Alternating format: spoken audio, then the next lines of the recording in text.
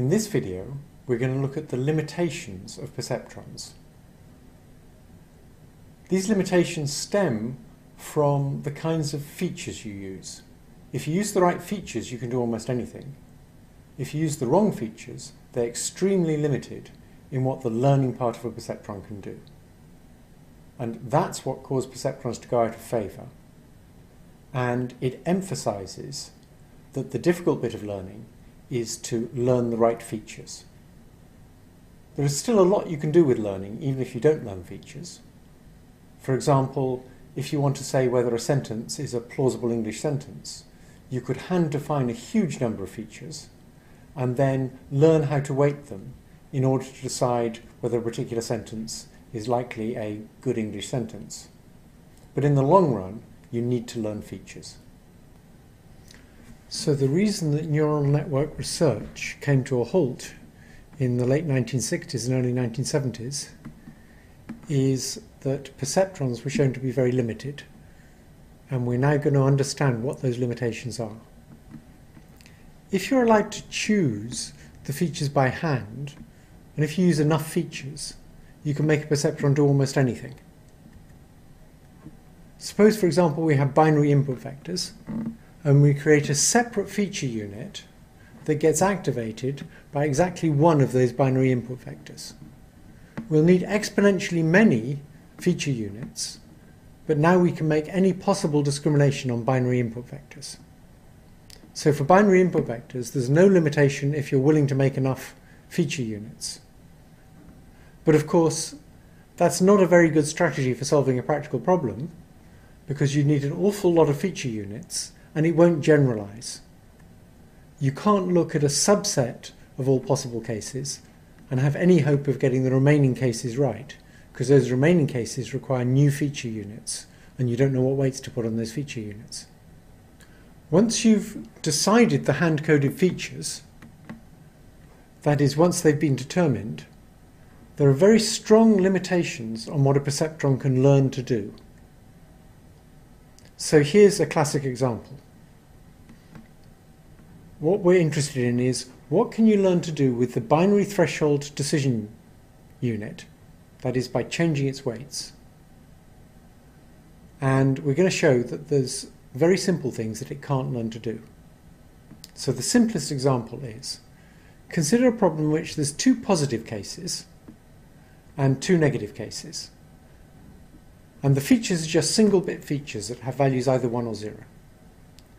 So the two positive cases consist of both features being on, in which case the right answer is 1, or both features being off, in which case the right answer is 1. And the two negative cases are when one feature is on and the other one's off, in which case the right answer is 0. So all we're asking the binary threshold unit to do is decide whether the two features have the same value. And it can't even learn to do that. We can prove that algebraically. Those four input-output pairs that I showed you give rise to four inequalities, and it's impossible to satisfy them. So the first positive case, when the two feature values are 1, the output should be 1, that gives us the inequality that 1 times W1 plus 1 times W2 has got to be greater than the threshold, so we give an output of 1. And the second positive case gives us the inequality that 0 times W1 plus 0 times W2 must also be greater than the threshold. And the negative cases give us the inequalities that 1 times W1 plus 0 times W2 must be less than the threshold, and similarly 0 times W1 plus 1 times W2 must be less than the threshold. Now if you take those first two inequalities and you add them up, you get that W1 plus W2 must be greater than twice the threshold. And if you take the second two inequalities and you add them up, you get W1 plus W2 must be less than twice the threshold. So there's clearly no way to satisfy all four inequalities. Or to put it another way, if you look at the binary decision unit, where we're going to put the threshold as a negative weight on an input line that always has value of 1, if you take that binary threshold unit shown at the bottom right, there's no way to set the threshold and the two weights so it gets all 4 cases right. We can also see this geometrically. So we're going to imagine a data space now in which the axes correspond to components of an input vector. So in this space, each point corresponds to a data point, and a weight vector is going to define a plane in this space. So it's just the opposite of what we're doing with weight space. In weight space, we made each point be a weight vector, and we used a plane to define an input case. Of course, that plane was defined by an input vector. Now what we're going to do is we're going to make each point be an input vector, and we're going to use a weight vector to define a plane in the data space. The plane defined by the weight vector is going to be perpendicular to the weight vector, and it's going to miss the origin by a distance equal to the threshold. So here's a picture. You see the 4 data cases there, and for the 2 data cases in red, we need to give an output of 0, and with the 2 data cases in green, we need to give an output of 1. That means we need the green cases to be on the side of the weight plane where the output is 1, and we need the red cases to be on the side where the output is 0, and we obviously cannot arrange the weight plane so that that's true. We call a set of cases like that where there's no hyperplane that will separate the cases where we want the answer to be 1 from the cases where we want the answer to be 0. We call that a set of training cases that's not linearly separable. An even more devastating example for perceptrons, because it's much more general, is when we try and discriminate simple patterns that have to retain their identity when you translate them with wraparound. I'll give you an example of what that means in a minute. But the idea is that we want to recognize a pattern, and we want to recognize it even when it's translated. So suppose we just use pixels as the features. The question is, can a binary threshold unit discriminate between 2 different patterns and call one positive example and the others negative examples if they've got the same number of pixels in them?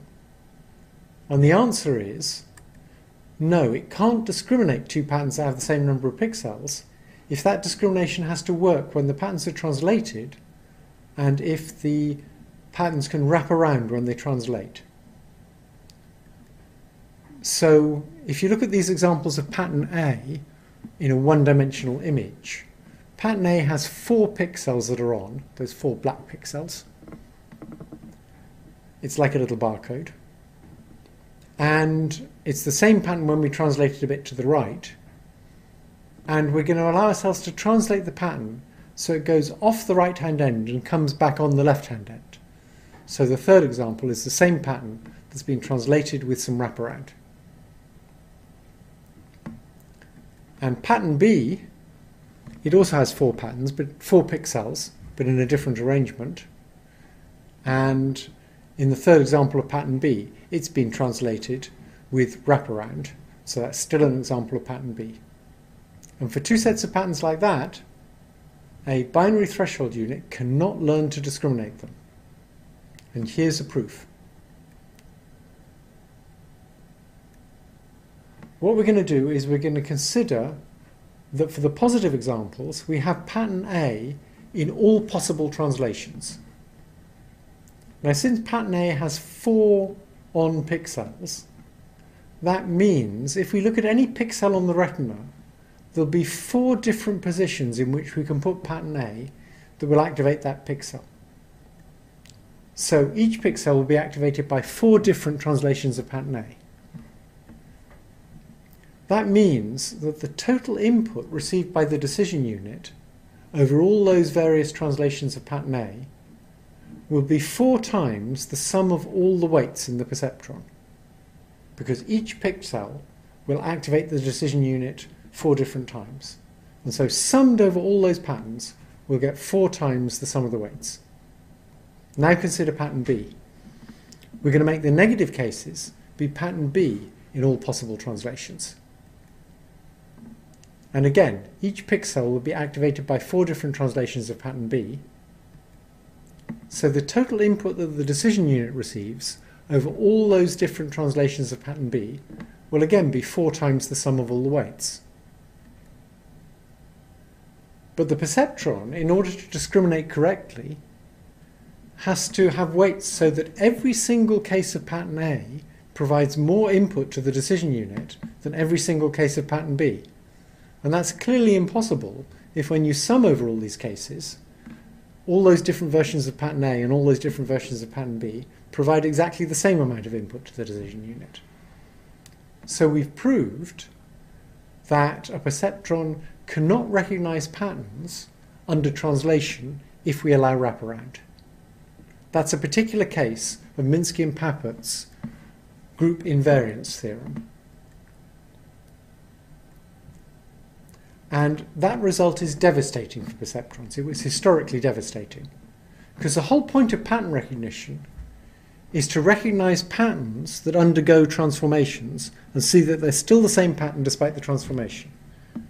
Like, for example, translation. And when Minsky and Papert showed that a perceptron couldn't do that if the transformations formed a group, that is, the learning part of a perceptron couldn't learn to do that, it became clear that the claims that had been made for what perceptrons could learn were somewhat exaggerated, and that to get them to do anything interesting, you had to choose just the right features to make it fairly easy for the last stage to learn the classification. So the translations with wraparound form a group, and Minsky and Papert proved a general theorem that transformations that form a group make it impossible for a perceptron, for the learning part of a perceptron, to do the recognition. The perceptron architecture can still do the recognition, but you have to organize the features so they do the difficult part. So we have to have multiple feature units that recognize informative subpatterns that tell you something about what class it is, and we have to have separate feature units for each position of those informative subpatterns if we're trying to recognize under translation. So the tricky part of pattern recognition has to be solved by the hand-coded feature detectors, not the learning procedure. The temporary conclusion from this is that perceptrons are no good and therefore neural networks are no good. The longer-term conclusion is that neural networks are only going to be really powerful if we can learn the feature detectors. It's not enough just to learn weights on feature detectors. We have to learn the feature detectors themselves. And the second generation of neural networks, which we'll come to in the next lecture, was all about how you learn the feature detectors. But it took 20 years before people figured out how to do that. So networks without hidden units are very limited in what they can learn to model. If we have more layers of linear units, it doesn't help because everything's linear. We can make them much more powerful by putting in hand-coded hidden units, but they're not really hidden units because we hand-coded them. We told them what to do. It's not enough just to have fixed output nonlinearities. What we need is multiple layers of adaptive, nonlinear hidden units. And the problem is, how can we train such nets? We need a way to adapt all the weights, not just the last layer like in a perceptron. And that's hard. In particular, learning the weights going into the hidden units, that's equivalent to learning features. And that's a hard thing to do because nobody's telling us directly what the hidden units should be doing, when they should be active and when they should not be active. And the real problem is, how do we figure out how to learn those weights going into hidden units so that the hidden units turn into the kinds of feature detectors we need for solving a problem when nobody is telling us what the feature detectors should be?